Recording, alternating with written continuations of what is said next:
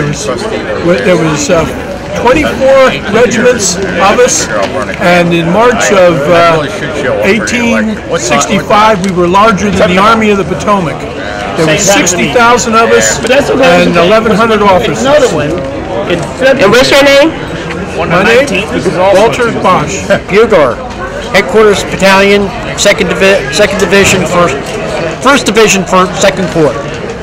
That's what I do, and that's what I'll be doing today. I'll be sounding taps. Sounding taps? And what regime are you representing? Say again? Who are you representing? What's the regime? Actually, 26 of my ancestors fought in the Civil War. 25 on the Union side, 1 on the Confederate side.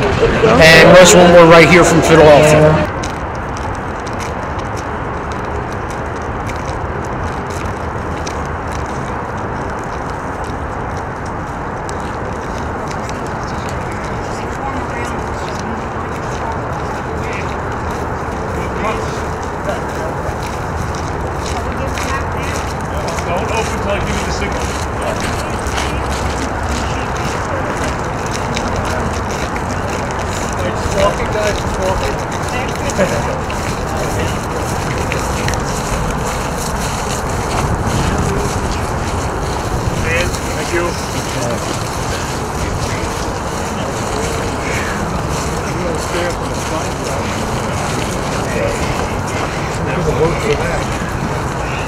Hello, Mr. Deputy. Hello. Yeah. Civil War Statue of Liberty. Boy, that's unusual. Debating whether to come down there.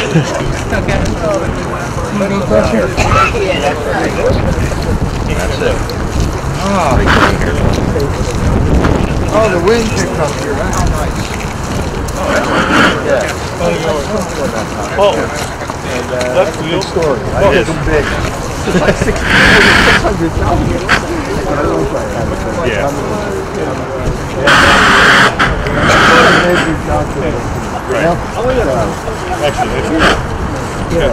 Whatever you produce, I like to see it. It's big horses, a nice big cemetery. Yeah. I with the straight horse. I think it was here. We got to see it back with Monday.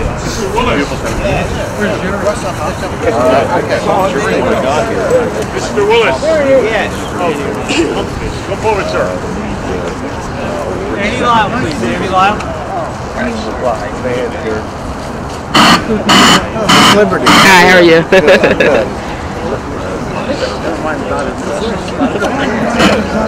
Oh, you know what?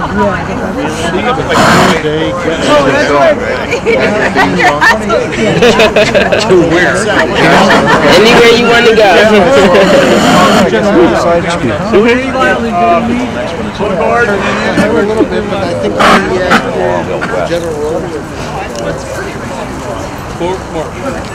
Okay, come forward, please, and civilians, come here. Retired civilians, please. And citizens, veterans, please come forward. Maybe we'll create some warmth, generate a little warmth around the grave. Please come forward. Can you help me for a minute? Gather round. If Meade ever came back, he'd be out of a job. Yeah.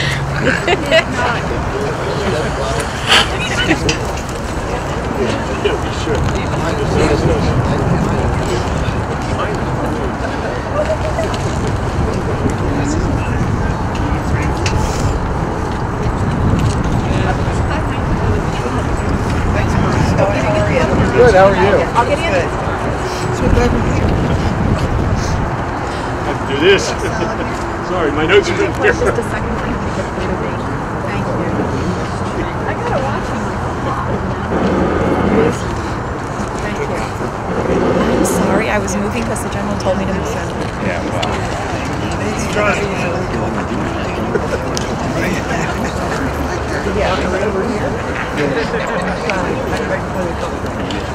I don't want to hit somebody with the sword, but I will take off.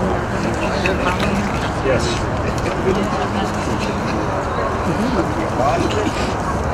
Got it. Lady just charged in and he's still getting used to these things. Okay, ladies and gentlemen, welcome once again to our 22nd annual observance of the birth of General George G. Meade, and also his wedding anniversary, as I mentioned before. This is his 197th birthday. So we're coming up on a big one in 2015, which is also coincides with the end of the Civil War.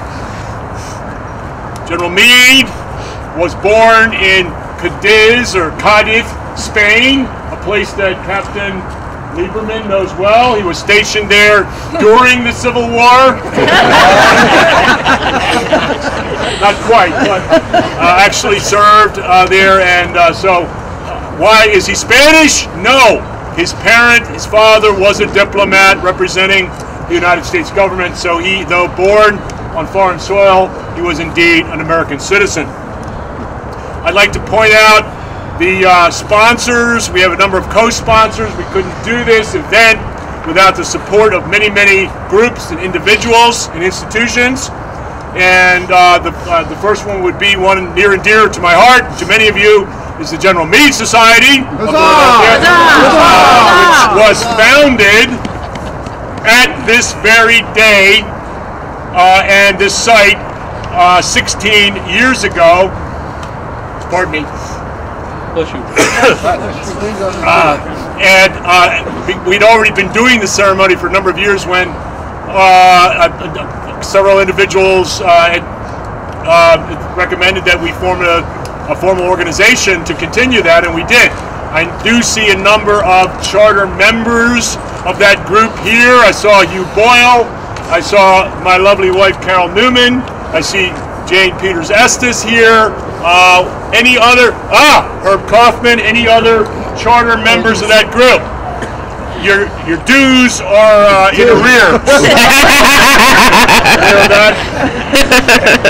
We also have the backing of the Friends of Laurel Hill Cemetery, and I'd like to ask the president, Carol Yaster, to come forward and bring greetings for this very, very important organization that does so much to preserve the history and interpret the history of Laurel Hill.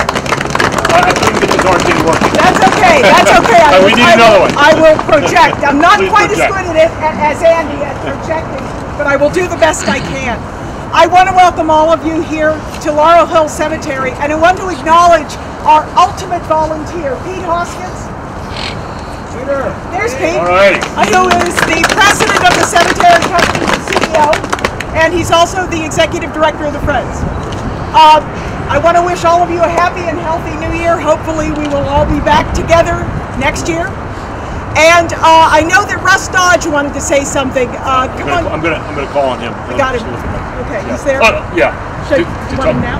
All right, let's do it now. You can do it later. You can do it. Come forward. Come forward.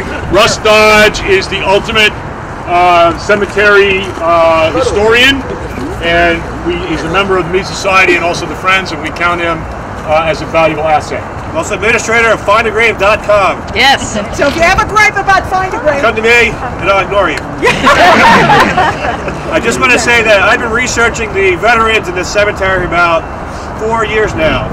We have identified over 1,200 veterans of all different wars, from French and Indian War to the Vietnam War. And it's amazing how many of them, their stories are only known by their names and their dates. And every year we come here for the Meade Society, the Memorial Day and today, to honor the veterans. And there's been one veteran buried near General Meade that people stand around but not really know anything about it. The gravesite is right over there, that little obelisk right there. That's Second Lieutenant Evan W. Grubb. Second Lieutenant Evan W. Grubb was in the 15th Pennsylvania Cavalry, and the 15th Pennsylvania Cavalry fought at the Battle of Murfreesboro, which was December 31st, January 1st, and January 2nd. Lieutenant Grubb died 150 years ago today. Killed in action at the Battle of Murfreesboro. So I would like to at least have a little moment of silence or an honor of one of the veterans of the cemetery who's always had people around him for a ceremony for General Meade, and just a little recognition for him for giving his life 150 years ago today. So let's give a little cheer for him. Hey, hey. Hey, hey. Wow. Thank you, thank you. What I would add to that is he was killed in the famous charge of the 15th Pennsylvania Cavalry into a line of Confederate infantry. Yep. And there are other men in this cemetery, including his commander, who are also buried here. Major Rosengarten. And that is Adolf Rosengarten, Major Rosengarten, also killed on that same day, and others as well. So we honor them as well as Evan Grubb. Thank you very much, Ross. I appreciate that. Thanks. Also, we have representatives of the Sons of Union Veterans, Camp Number 1, named for Anna M. Ross. Do you have your camp commander or your senior vice? Please step forward, John Green, and bring greetings from the camp. On behalf of Anna M. Ross, Camp Number 1, just like to wish everybody a Happy New Year and happy birthday, General Meade. Thank you very much. Thank you. The Sons and other heritage groups are descendants, many of them descendants, original descendants, or I should say direct descendants of the actual veterans themselves or associates, and we're happy to have them. We have other camps here, including Camp 299, and I know we have the commander of Camp 299 here in the very person of General John Gibbon. Yes. And give greetings, sir. Yes, on behalf of Camp 299, and also the Confederation of Union Generals. Yes, sir. And also the Gettysburg Battlefield Preservation Association. Yes, sir. Our compliments, and we wish General Meade a very happy birthday, and many more of them too. Thank you very much, sir. And that is Bob Hanrahan, who in his real guise is a true preservationist, historian, and supporter of many of these causes, and we thank you, sir. Also, Camp 101, the Baker Fisher Camp. Are you the post commander, camp commander? Please step forward, sir. Want me to address it as the Meade Society? Well, let's do both. This is Mike Peter. He is the vice president of the Meade Society and also camp commander. I'd just like to wish everybody a Happy New Year. It's fantastic to see everybody out here. As we go through the new year, please keep in mind the men and women that are fighting on the front lines for our freedom today. Thank you. Thank you, sir. Thank you very much. And we also have American Legion Post, Benjamin Franklin, American Legion Post 405 of the Union League. And we're privileged. We have a number of members here, including myself. And but we better than that, we have our post commander, Lieutenant Colonel retired, blissfully retired, John Peterson. John, please come forward and give us greetings. Thank you, sir. On behalf of the Post 405, the Benjamin Franklin Post, and the Armed Services Council of the Union League, I'd like to welcome you here, and we'd like to wish General Meade a very happy birthday. I want to say one thing. If you are older than 24 years old, then 10% of your life represents 10% of the life of our country. So if you think that, you know, these people are great and they've made a great contribution to our nation, what can I do? You've got a lot more to go, and the fact that you're here is certainly demonstrating that you have a desire to do something for your country and remember those who have. Thank you. Thank you very much, Commander. Thank you, Commander Peterson. Also, we have, by the way, we would also extend greetings to all veterans that are here today, whether you're a member of a Legion Post, the VFW Post, or other groups, or just an individual veteran. We bring greetings to you and thank you for your service. Also, we have the President of the Grand Army of the Republic Civil War Museum and Library here, Hugh Boyle. He's also an Army veteran. Would you step forward and bring greetings, sir? President Hugh Boyle. Thank you, Andy. I just want to say... By the way, you don't have champagne yet, I hope. Not yet. Oh, good, okay. Ready. Prepared, this is always the right thing to do. But I want to thank everybody for being here because one of the most important things that we have at the museum and all of you people here are our designs that remember the heritage of those who fought in that war, and especially for General Meade. So thank you all for being here. Merry Christmas and Happy New Year from all of us. Thank you, Hugh. I put you on the spot. I didn't warn you. Thank you. By the way, he's also the president of the Delaware Valley Civil War Roundtable. I know there are many Civil War Roundtables and other kinds of groups, historical groups here, but if we keep going here, we're all going to be frozen before we get to the champagne. So I will thank all of you in